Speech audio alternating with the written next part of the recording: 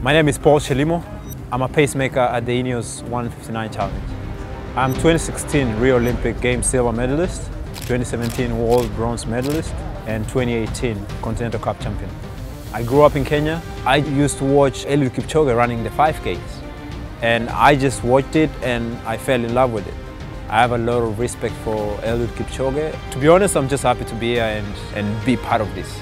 You want to be part of amazing things and you want to be part of history. This is a man that 365 days in a year focuses on just running. Tells me that when you put hard work and discipline, success just comes in.